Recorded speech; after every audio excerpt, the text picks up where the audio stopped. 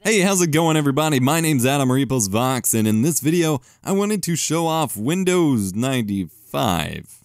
Yeah.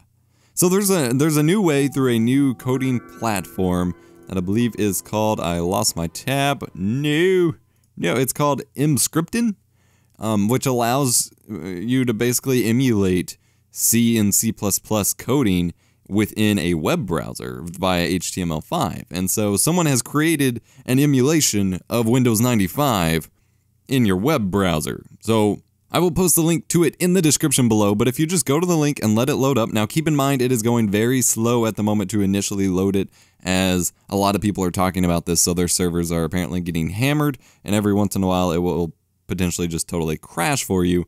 But go to the URL, let it download, and you have a fully functional, as far as we can tell, copy of Windows 95 running within your web browser based on HTML5. It's really cool. Now, a lot of people are going to look at this and say, why? Like, what's the point? But to me, it's very important to learn about older operating systems and older technology in order to fully understand new technology. I mean, we do the same thing with government and things like that. Like, that's what history classes are for.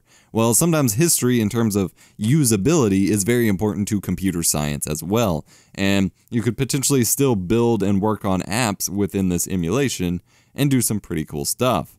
Now, I don't think it's really going to run games or anything like that, because I tried messing with the screensavers and ended up throwing a JavaScript exception, but the DOSBox prompt would not tell me what the exception was.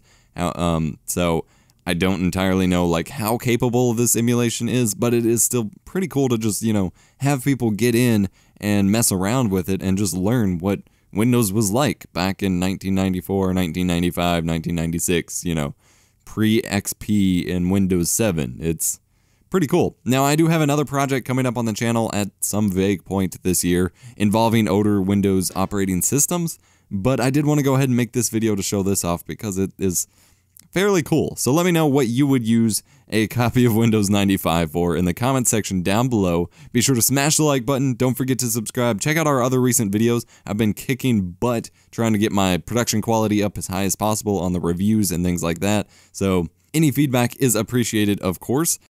Otherwise, thanks so much for watching, and I will catch you in the next video.